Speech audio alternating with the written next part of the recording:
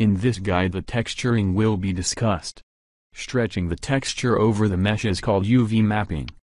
This example contains several models that I shall apply texture to. They all use the same material, and it has a texture assigned. Texturing tools are in commands bar, on a mapping panel of the tab Untitled Surface. I use the Edit UV tool in most of times. This tool is also available in context menu upon right-click. The box with settings appears when tool is applied. Generally, the first UV channel is edited. This time I create new mapping for an object, so Generate New is selected. Continuous Mesh Surface option considers the mesh as uniform, open edges are ignored where possible. New mapping is created as viewport projection. The tool was applied in top viewport, so top projection will be used. Here it is, textured object. I edit the mapping in UV Mapper viewport. Click on Material button. Specify material and UV channel to display. Mapper shows charts or fragments for an object. There could be several charts, for the same object. You can edit charts as a regular object.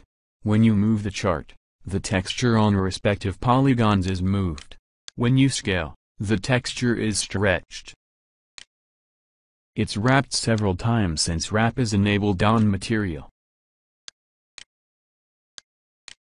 To disable wrapping of texture, I specify clamp. Set it on both U and V. As you see, the texture is no longer wrapped.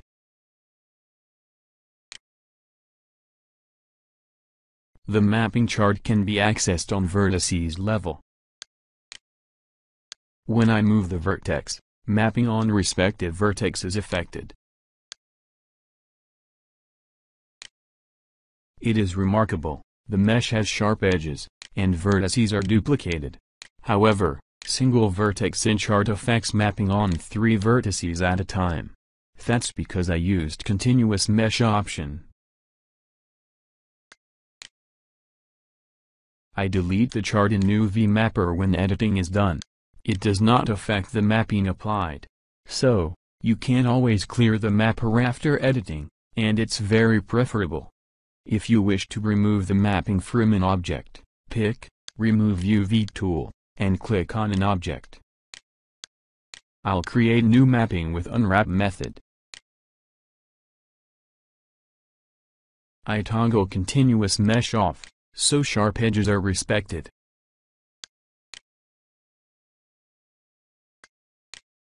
As you see, the object has disjoint parts.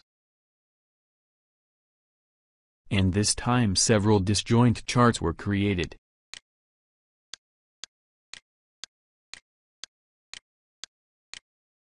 This chart is for top cap, because you can see it shining. When I hover the chart, other charts show red lines on shared edges.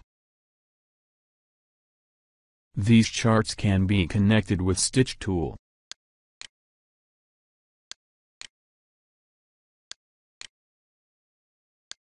This is the same as using Attach tool.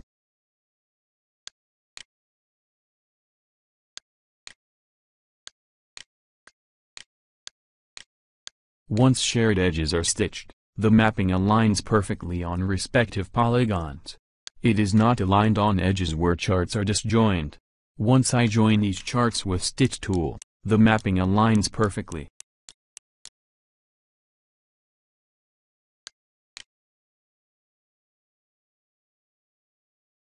Charts are stitched, but they are not a single object. You can see it by moving any chart. Newly created charts can be accessed on manipulators level. Solid dots are manipulators. Joint charts can share manipulators. But it might be hard to edit stitched mapping, especially when it's made out of a really lot of charts. In this case, using continuous mesh surface option is preferable.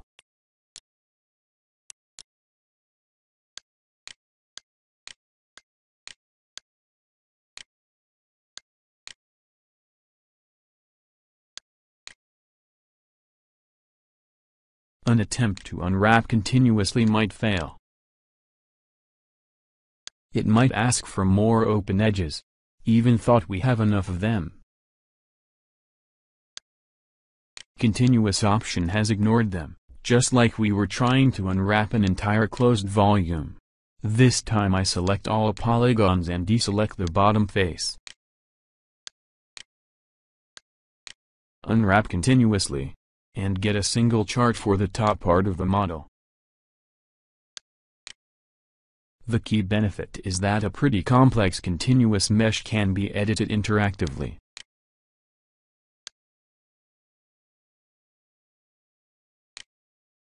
I can add more manipulators with Insert tool.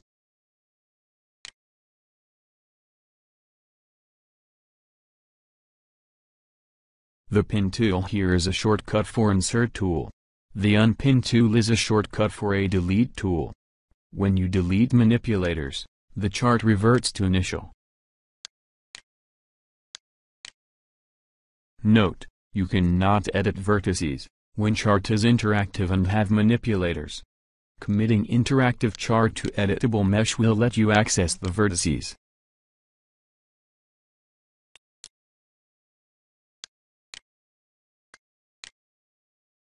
So, you unwrap the mesh, pin it, adjust interactively, and commit.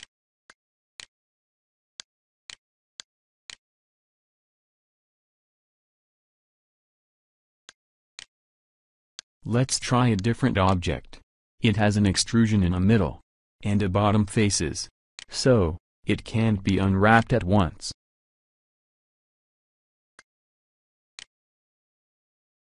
I select the top faces, and extrusion faces too.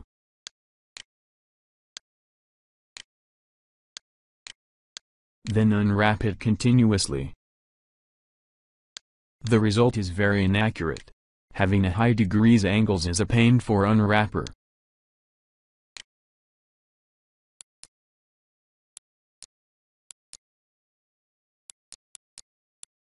Even if I try to fix it by pinning points and refining the chart, the result is barely suitable. To achieve the better quality, let unwrapper deal with more flattened fragments. For example, unwrap the flat top faces first. The unwrap is very accurate. Select the joined border faces of extrusion. Since the source mesh is considered continuous, new chart can use mapping points of neighbor polygons. I enable this by toggling Pin Border Points option. You see the new chart is created next to its neighbor chart. It is not stitched, only manipulators are pinned to the proper positions.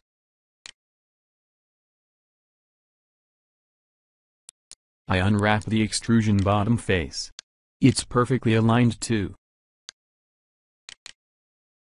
A slightly different way is to unwrap the bottom face first.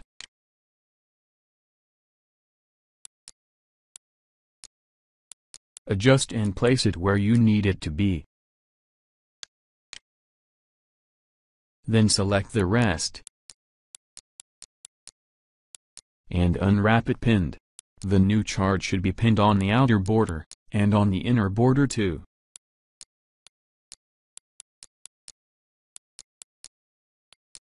Okay. This could be both an advantage and a problem. Consider you have a mapping for the bottom faces. Now you want to create mapping for the border faces. If you leave pinning option, the result will be messed.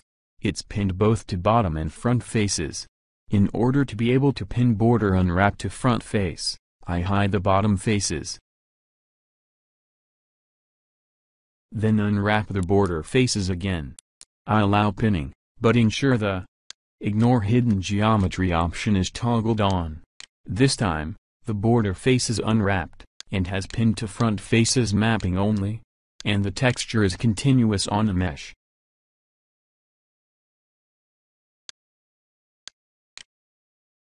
One more example on this object. I create the unwrap for the top faces.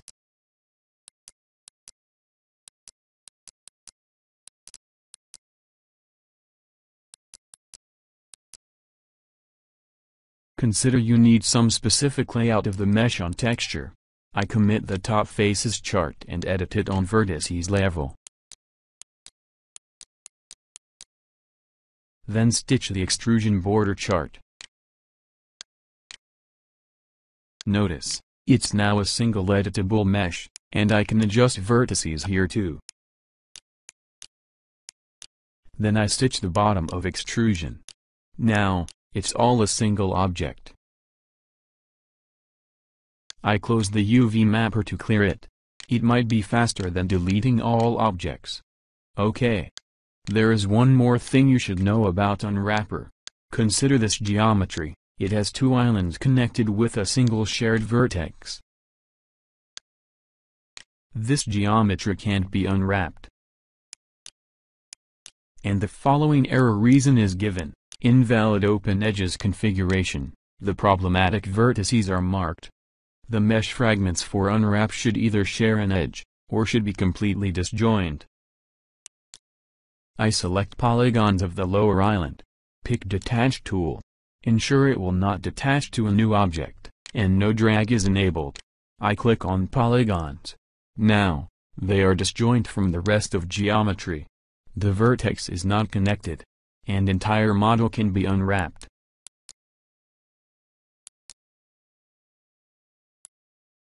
Two charts were created.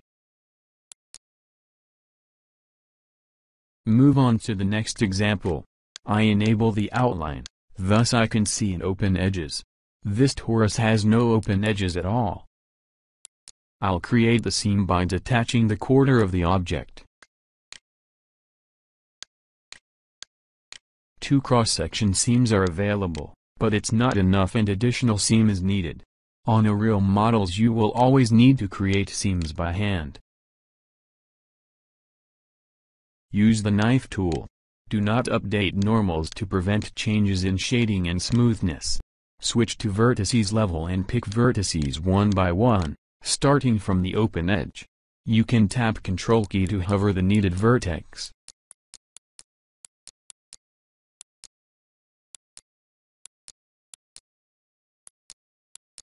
As soon as you reach the open edge, the tool will end up with new seam.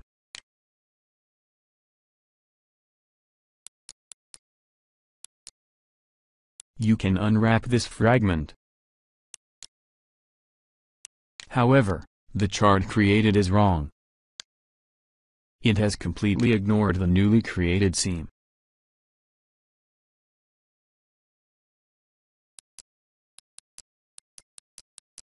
That's because the continuous mesh surface option was toggled. Without this option the chart is very accurate. And the surface is evenly wrapped with texture. The final example is an old tree. I disable the light and ensure the outline is toggled.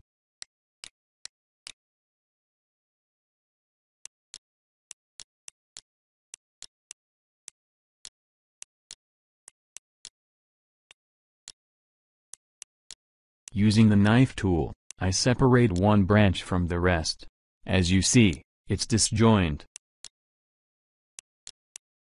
Then I create a seam from one tip to another. To commit the knife operation, I hold the Ctrl key and click. And a small seam over here. I move the vertices aside to show you how unwrapping of this fragment will work.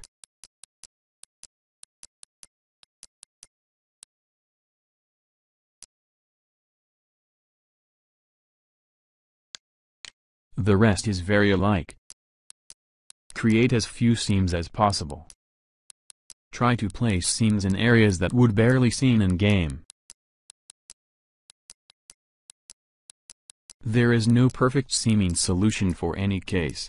Each time it's up to you to decide whether certain seam is good enough.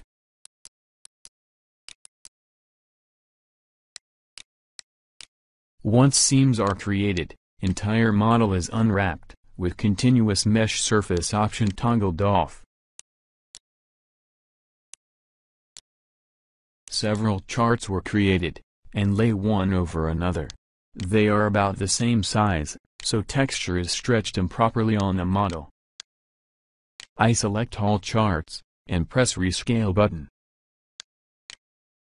Each chart size reflects the overall size of respective fragment on a model.